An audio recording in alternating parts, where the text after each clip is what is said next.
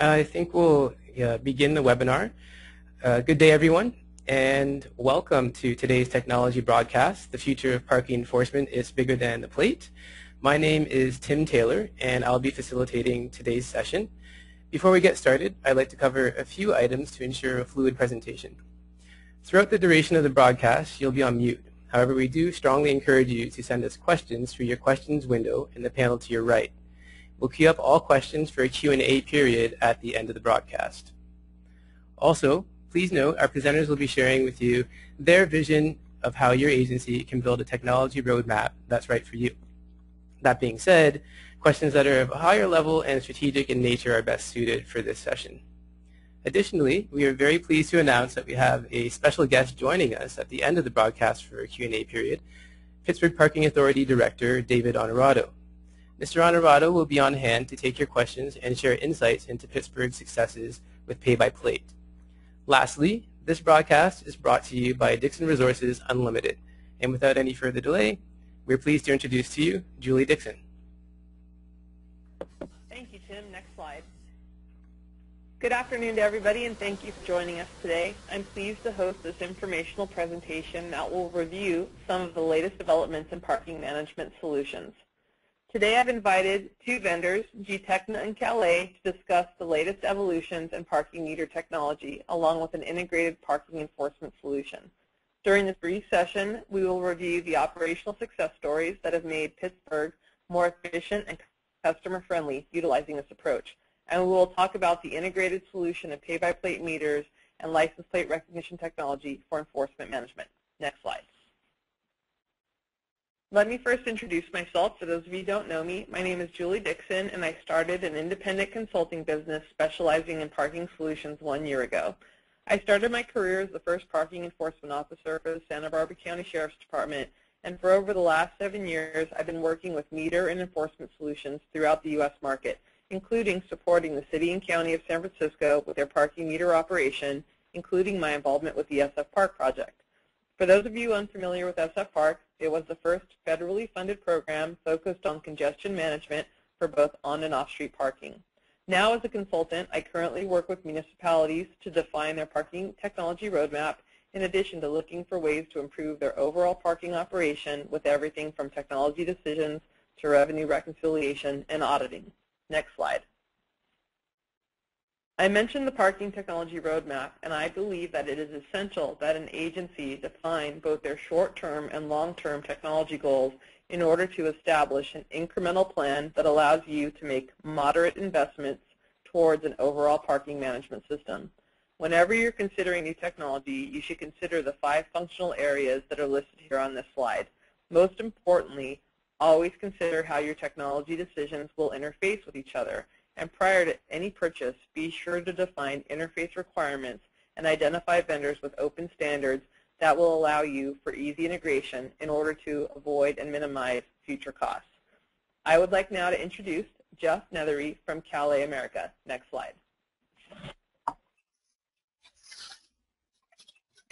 Hey, thanks, Julie. Welcome, everyone. Thanks for joining us this afternoon to talk about pay-by-plate parking.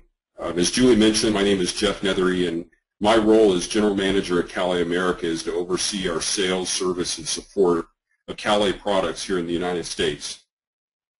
So a little bit about Calais. We're a global company. We have subsidiaries and distributors throughout the world. Calais America is the largest of eight subsidiary companies, and we have about 13,000 meters installed in over 125 different cities, college campuses, and privately managed parking properties in the United States. Calais America's corporate office is located in Tampa, Florida, but we also have regional parts distribution warehouses, technical staff, and sales staff throughout the country. Our largest installations include cities such as Chicago, Calgary, and Amsterdam, and most recently the city of Pittsburgh, which was the first U.S. city to deploy a pay-by-plate system citywide. Next slide. So here are some of the key differentiators between Calais and some of the other vendors in our industry. Our systems are really known for their reliability and dependability, and they're specifically designed to be very easy to use and very easy to maintain. We are also an industry leader in pay-by-plate technology as well as PCI-certified secure payment platforms. In 2010, Calais participated in a technology pilot in Washington, D.C., and we were the only vendor to demonstrate successfully pay-by-plate technology. Next slide. So as you can see, Calais has been in the parking business and specifically the parking meter business for a very long time. Calais has pioneered the development of electronic pay stations, secure payment platforms, and very robust web-based back-office solutions. Calais is now the first company to have a fully integrated, successful pay-by-license plate system deployed in both large municipal environments as well as in a large college campus environment. We're very proud of the partnerships with these key customers and their confidence and trust in our team's ability to develop reliable solutions that are extremely durable, scalable, and upgradable. In fact, the components and the software that we're using today in our latest terminal that we call the Calais Web Terminal or the CWT can be retrofitted back into pay stations that have been installed, Calais pay stations that have been installed 20 years. Next slide. So one very important piece of the puzzle in managing these very complex real-time systems efficiently is something we call the online parking help desk. Calais created a dynamic, unified solution that's really designed to track information from all different sources, but there's three key areas. One is the information that the meter or pay stations themselves are generating. So the system, the pay stations are constantly monitoring for things like paper level, battery level, and issuing warnings and alarms. And our system monitors those actively, not just in the form of a communication, but a warning or alarm actually sets up a maintenance ticket in our system.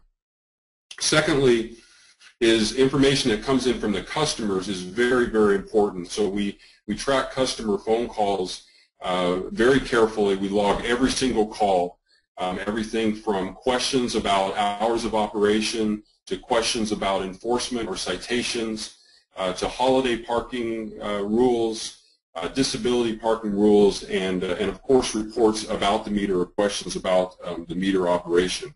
And then finally, and of equal importance is feedback from the municipal team. So the maintenance staff, the collection staff, the enforcement team that's on the street are great eyes and ears that may see customers interacting with the pay stations. They may see a sign that needs to be replaced or changed, or they may observe some other improvement that can be made to the system. So our dynamic online parking help desk is designed to bring all of this information together in one source to allow customers to continuously improve their systems and, most importantly, to direct their resources in the right areas. Next slide. So here's a good example of customer feedback. This is an actual graph, a statistical graph of calls, inbound calls into our parking help desk. And it shows you some of the categories that we track calls and what we call reasons for calls. And you'll see a couple of spikes on the graph. And this is pretty typical for municipalities that we take calls from. So these two spikes are on holidays, are on the 4th of July and on Labor Day. And what we find is that this is a good indicator when customers need more information. Most of these calls are simply people asking if parking is enforced on the holiday. Do they have to pay? What are the parking rules? So this type of feedback from the customers is very important because it can allow you to improve your system. Maybe it's better graphics on the pay station, maybe it's better signage, maybe it's better information going out on the website for the parking department. Next slide. So with that, I would like to introduce Mike Bore of GTechna, who will talk to you about parking enforcement in a pay-by-plate environment. Thanks, Jeff. GTechna, we're an enforcement solution provider, and these are our three verticals that we work into, parking, public safety, and code enforcement. At the end of the day, our business converges to one common element, the ticket. So it's not just about giving the ticket, but it's the whole life cycle of the ticket. The next slide. So G-Techno, we have over 100 customers. Here's just a sampling of some of our prominent customers. And actually the two police departments that are indicated here actually also do parking enforcement. Next slide. In the evolving parking technology market, we believe it will require collaboration between technology companies. Actually, Julie mentioned that a bit earlier, and I want to emphasize that. So to ensure that the full solution set is well integrated, technology dictates it, and the market will reinforce it. The old days of all companies being their own island, we believe, is over. Before selecting a vendor, look at your future solution requirements. Your solution requirement will probably span across many companies, so ensure your future vision matches well with the suppliers you pick. Next slide. So our solution is web-based, so it can be installed on premise or hosted. If you look at the diagram, just some quick highlights. So like I was saying earlier, we're all about tickets, the whole life cycle of the ticket. So the full payment module, aging module, court module, DMV module, everything you could possibly imagine, including LPR, manual tickets, the whole gamut. Next slide. So our solution is not hard-coded. It has over 30 man-years of development, and has been designed to fit most agencies' operations. In this example above, we are showing that the cashier can only view the ticket list with pictures and cannot, as another example, void a ticket. All of this is configurable, and when we first install the system, we go through your operational needs, and we tweak the system to what your operations need. So there's no hard coding or developing new code. It's all configurable. Next slide. So the trend is out. We've been going to a lot of trade shows, visiting a lot of customers, and time and time again, agencies are looking for real-time communications, including usage of tablet and smartphone technology. We still support, of course, the rugged PDA that everyone knows, but parking enforcement agencies are looking at tablet and smartphones because of two reasons: ease of use and cost. With the cell plan, as an example, these devices can even be offered for free. In this example here, we are showing a screenshot of what a parking officer would see on their Samsung Active smartphone. So on this screen here, we're showing how somebody would do plate verification to see if someone actually paid for their parking. Next slide. License plate recognition is a force duplicator. With 3 reads per second, it is possible to enforce all your parking needs in a fraction of the time. It would require the traditional method. So with shrinking budgets and pressure from City Hall to drive more revenue, this technology add-on is really a great bullseye for any city parking enforcement agency. As you can see from the slide, you can enforce all related plate technologies within one application. Scofflaw, pay by plate, pay by phone, permits, etc. Next slide. With over 1 year of working with Calais and the Pittsburgh Authority, we modified several things in our collaboration efforts. One of those highlights is a new feature within our command center that's called Plate Check. Plate Check, in a nutshell, corrects errors introduced by the parker. In our experience, we've noticed a trend that around 1% of plates are entered in error, even after the Calais-Pittsburgh marketing drive to educate the public. On the screenshot capture, you can see under terminal number, we capture every transaction that comes from Calais. Next slide. So we use over 5 different algorithms to correct Parker input. In Pittsburgh, the average amount of pay-by-play transactions account for approximately 20,000 per day. So consider a 1% error rate might seem small, but in Pittsburgh's example, that accounts for, could account for approximately 200 bad tickets a day. So imagine, again, a Parker paying for parking and getting a ticket. This would impact the city in multiple ways. Negative press, adoption rate, complaints to City Hall, a lot of work for everyone to deal with. So in this example slide, we show the officer input, and then right beside that column, we show the Parker input and the correction method used to correct the Parker entry error in the next column. Next slide.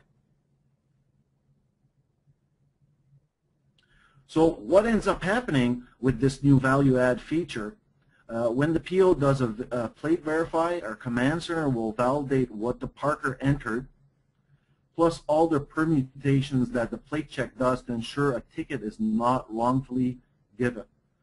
This feature set is unique in our industry, and we think it is a must-have if you want to maximize your adoption rate for pay-by-plate technology.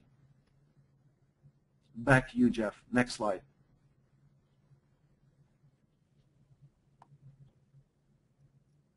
Hey, thanks, Mike. Yeah, as mentioned earlier, the city of Pittsburgh became the first U.S. city to implement a citywide pay-by-plate system starting last year. 2 phases that started over the summer of 2012, and then a second phase that just ended this past summer. At the end of this presentation, Tim had mentioned we're honored to have the director of the Pittsburgh Parking Authority, Dave Honorato, with us to participate in our question and answer session. So what I wanted to let everyone know is that, when the Pittsburgh Parking Authority first issued their RFP for upgrading its parking system, it wasn't specifically looking for a pay-by-plate solution. What the RFP said and what the mission of the Parking Authority was is they were looking for what they called operational innovation, and they were looking for an integrated, state-of-the-art, first-class parking system to complement the city's efforts of reinventing itself as a world-class city. Some of the key criteria that Pittsburgh used in its decision-making in choosing a vendor was choosing both a solution and a vendor with a proven track record and a comprehensive plan to implement, deploy, and support the program long-term.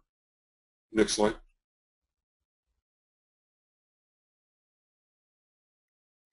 So they got pretty innovative. The Pittsburgh Parking Authority, as you'll see at the top of this slide, they actually created 10,000 key fobs in the shape of a Pennsylvania license plate and handed them out to customers so that they could actually write their license plate number on the key fob and then have that with them when they were at the pay station. Altogether, there's almost 900 pay-by-plate terminals deployed in Pittsburgh now in 2 phases over 15 months. Next result, or next slide on results. So some of the results are here, and I'll just point out a few of the key ones. Almost 5 million successful pay-by-plate transactions, very, very quick public acceptance rate and high customer satisfaction rate. Very few complaints, although we're logging complaints aggressively and following up on those when we get them. The benefits include much more efficient enforcement, and also knowing exactly how many plates or vehicles were checked for compliance and how many of those plates, how many of the non-compliant vehicles were actually cited. Also, the receipt becomes optional, and the customers are not able to use unexpired time from other vehicles since the purchase time is tied to a specific plate number. Next slide. So I mentioned we track customer feedback. We're very aggressive about it, and this slide shows a summary of calls into our parking help desk where a customer's calling specifically to complain. Now, they might be complaining about hours of operation or hours of enforcement. They might be complaining about the rates. They might be complaining about the color of the meter. It doesn't matter. We're going to log it as a complaint, and we're going to pass it along in real time to the parking authority. And we're going to study the data. And as you can see, the overall complaint rate is quite low. Currently, we're averaging less than one complaint of any kind called into the help desk for every 10,000 successful transactions. Next slide. So with that, I'd like to turn the presentation back over to our host, Julie Dixon, who will talk more about why cities, campuses, and operators are considering pay-by-plate systems. Thanks, Jeff. So one of the most frequently debated topics with the municipalities that I've worked with has been whether or not to opt for pay-by-space or pay-and-display meters. Once we introduced the concept of pay-by-plate into the discussion and reviewed the overall benefits and efficiencies, the debate is quickly ended. Agencies are quickly realizing the infrastructure cost savings and the ability to maximize parking spaces. And let's not forget, the mobile LPR unit becomes a citywide tool that can be used for more than one purpose. The pay-by-space meter combined with the LPR solution is a cost-effective investment. This approach is not really the wave of the future. It's a current reality that makes the most sense. Next slide. Pay-by-plate offers a simple approach for both meter operations and enforcement. The license plate is the common reference point. Next slide. The one common denominator with parking, as we mentioned, is the license plate. By using this unique identifier with your parking meters, you can leverage the pay-by-plate solution as an incremental investment into a solution that can become a multifaceted enforcement tool for your agency. To set the right direction, you must have a vision, a future target of where you want your agency to be. The city of Pittsburgh, Calais, and Gtechna believe that the future is here, and it's called pay-by-plate. Not only is the pay-by-plate technology a benefit in its own right, but if you leverage all of the other enforcement possibilities with the common reference point, the license plate, it will become the barcode of the parking market. Next slide. At this point, we would like to thank you for joining us today. We've listed our company websites for reference, and now let's see if we have any questions. Tim? Thanks, Julie. Thanks, Jeff. And thanks, Mike. The floor is now open to everyone for question and answer period. We'd like to welcome our special guest now, David Honorado of the Pittsburgh Parking Authority, who is here to share his experience with pay-by-plate in Pittsburgh. And we have a few questions lined up. I'll have you, Dave, go ahead and address these questions right away. The first one is, how are people reacting to this new technology?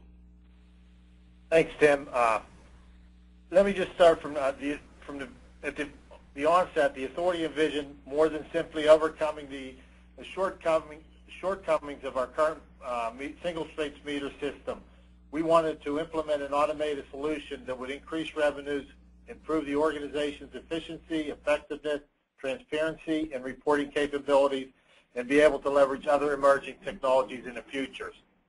With that, we did our due diligence and decided to issue an RFP to replace our existing single-space meters. We had approximately 8,700 single-space meters that were 25 years or older.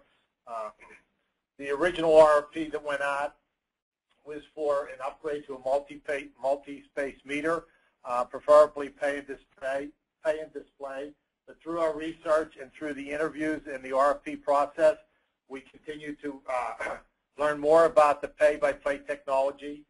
And halfway through the original RFP process, we changed up and reissued an addendum for pay-by-plate technology only and invited the 10 vendors who submitted original proposals to resubmit with the pay-by-plate technology, because it seemed like most of them were capable of providing this service. We wanted to do that for several reasons, but one of the main reasons was we didn't want to be outdated in 2 years because technology is ever changing so swiftly. We wanted to be cutting-edge technology in Pittsburgh when we went there, and we wanted to last 7 to 10 years. From that, and during our research, we realized that technology was there, But for any rollout to be successful, we needed to educate the public first. And as Jeff noted, at the beginning we developed a key fob that we presented months in advance of the installation at community meetings, at universities, businesses that would be affected in the area. This was more than just a license plate where they could enter their license plate on as a reminder. It also served as early notification that there was a major change coming to Pittsburgh regarding a parking on-street parking system. With that, we also realized that along with the RFP, the successful bidder, which ended up being Calais, had to be a partner in the marketing campaign that was going to be rolled out. So together, we continued the marketing prior to the installation and during the installation. Calais provided meter greeters for every block where they opened up, installed new meters for several days to a week. With that, they developed a how-to video that we posted on the city's website along with other key websites throughout the city. Again, we reached out to each business district in the area when it was their turn for the installation.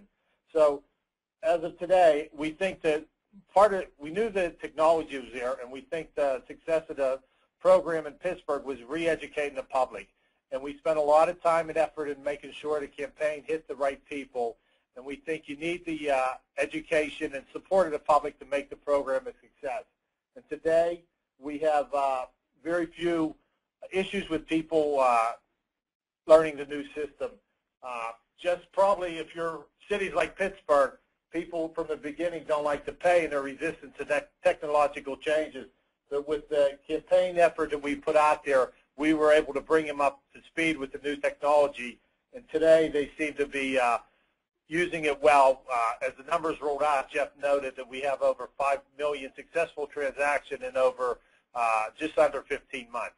So the public is very receptive to this change to date.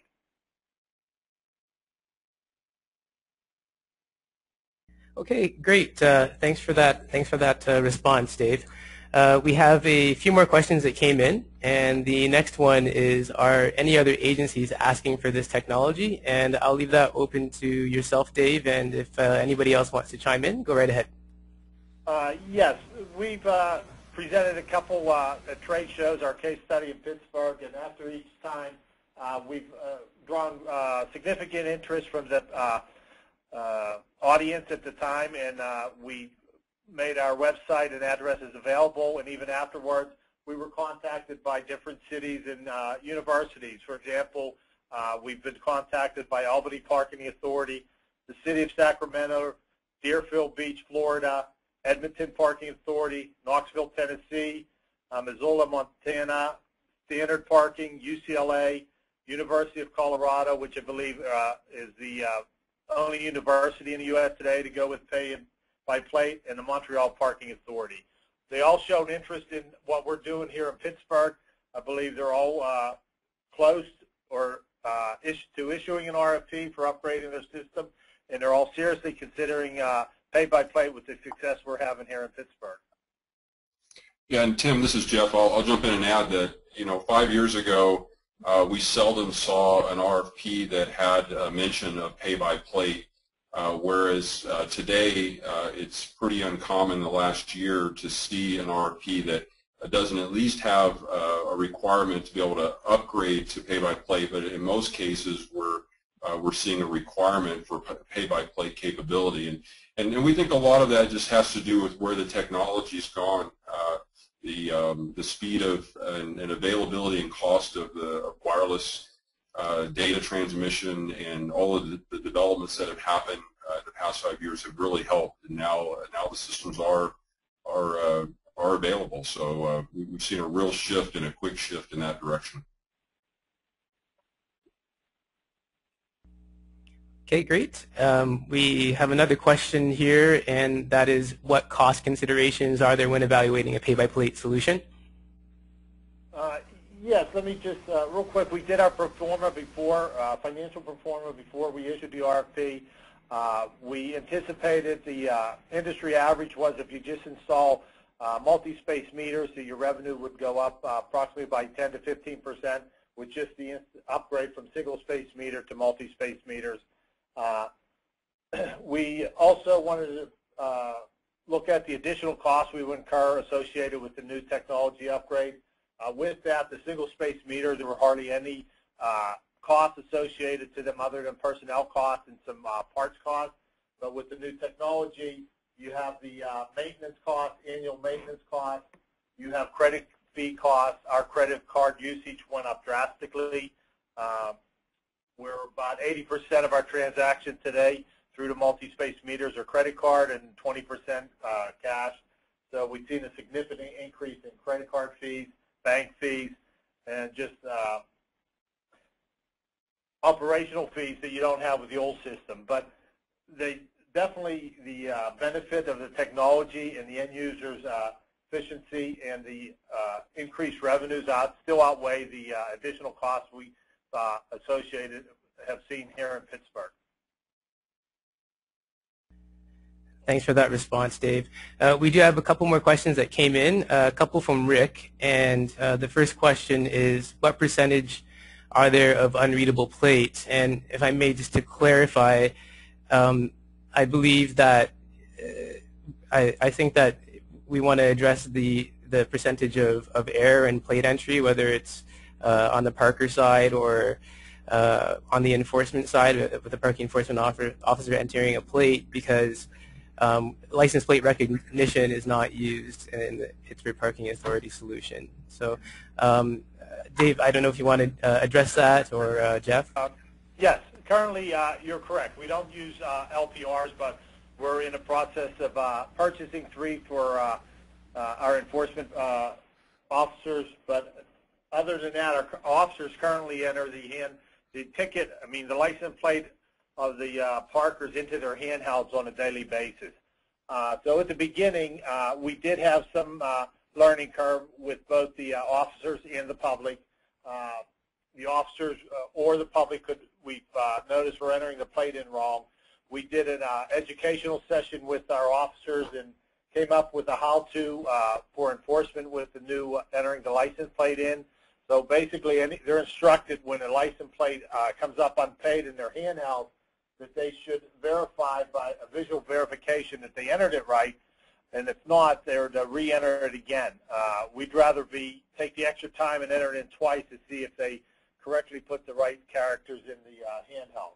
Also notice that the public were incorrectly entering their plate into the system, which inadvertently they were receiving tickets for. And this, we had to correct immediately because we had people who were paying for the parking but then receiving tickets.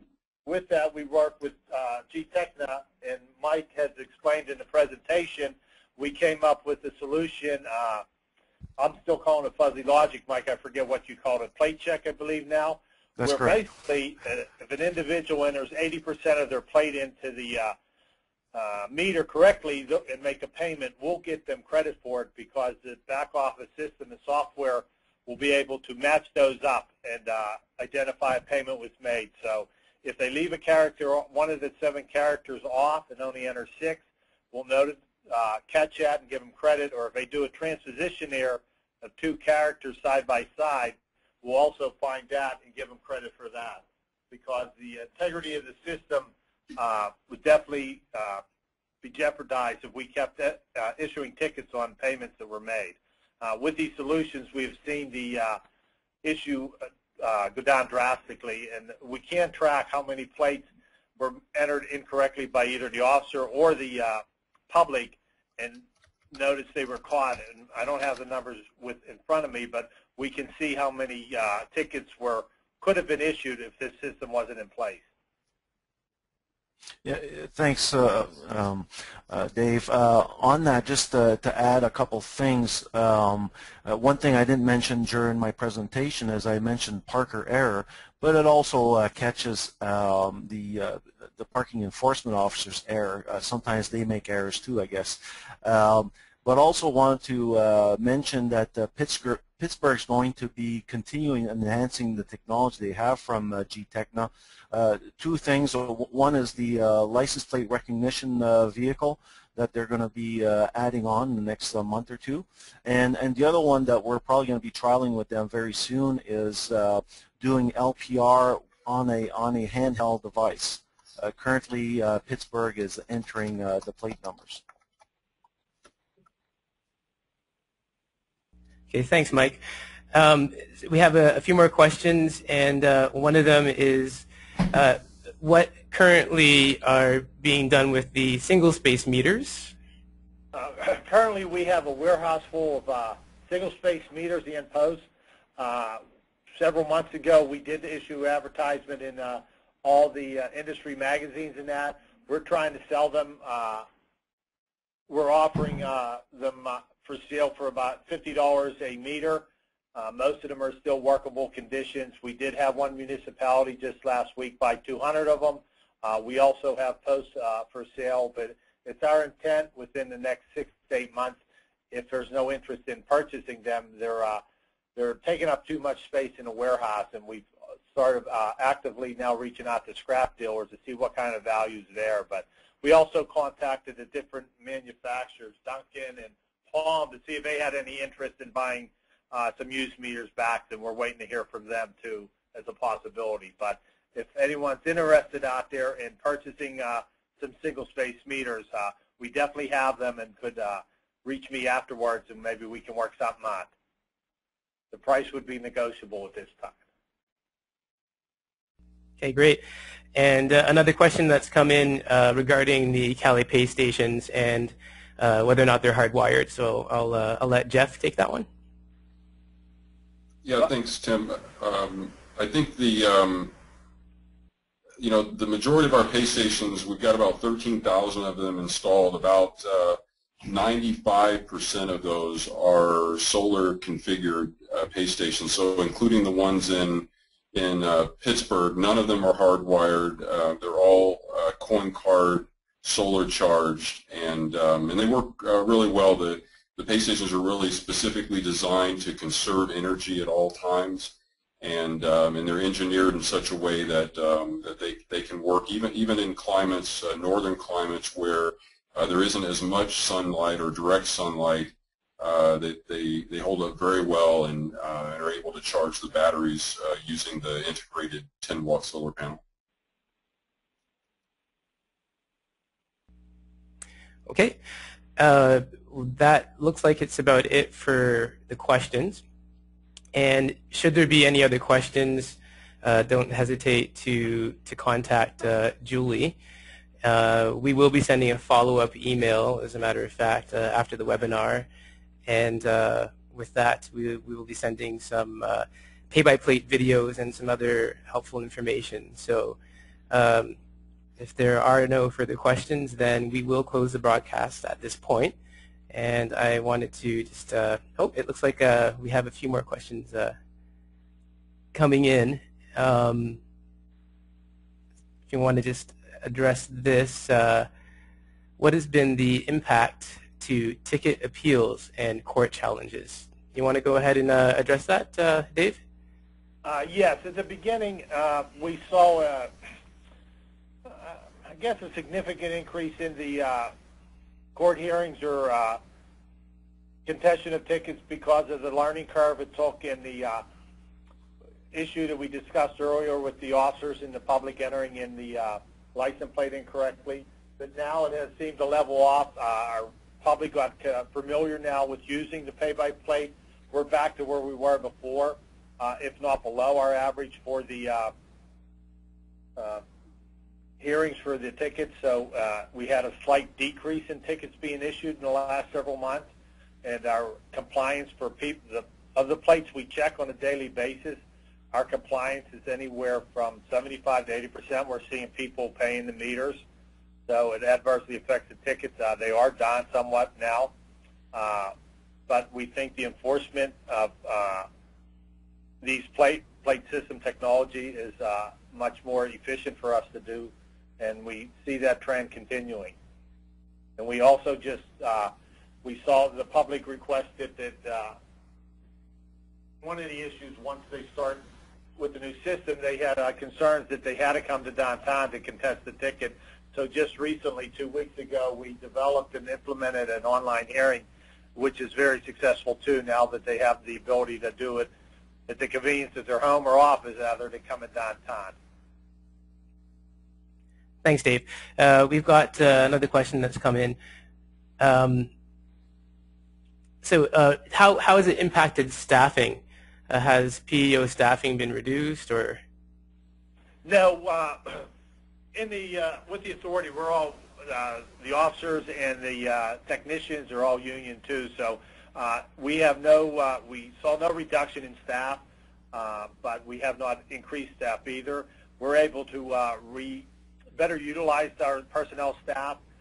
We have better collection schedules now and maintenance schedules. Instead of in the past on a single space, we had to go out every day with the technicians and the collectors, hit every meter to see if it needed collected or if it was up and running.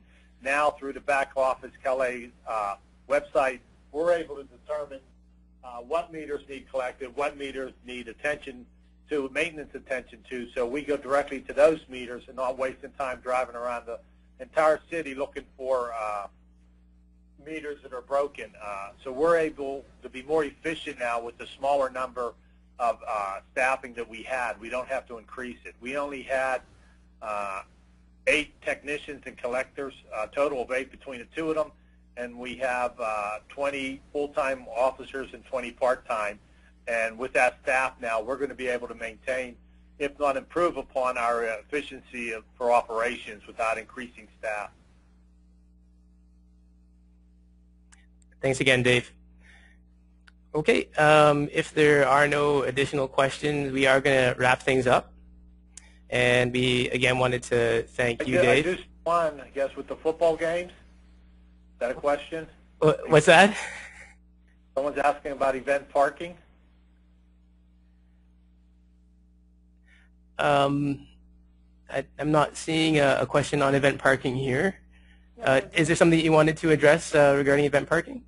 No, I mean, the new system gives us the ability to program the meters to inform the public in advance of the activity going on around the stadiums and that. So our meters around the football and baseball stadiums are set on not timers, but are 5 hours before a game time. The meter will notify that there'll be no parking at a certain time. So through the meters now, we're able to communicate with the public of an event going on. Well, that's fantastic to be able to do that. Okay, it looks like that is it. So we're going to round everything down. Again, thanks to Dave from the Pittsburgh Parking Authority, Julie, Jeff, and Mike, and thanks to everyone for your participation and interest. And we look forward to welcoming you all again for another technology broadcast. And in the meantime, we will be sending you a follow-up email with links to play-by-play videos and some other additional information. So thanks again, and enjoy the rest of your day, folks. Take care. Thanks, Tim. Thanks, Tim.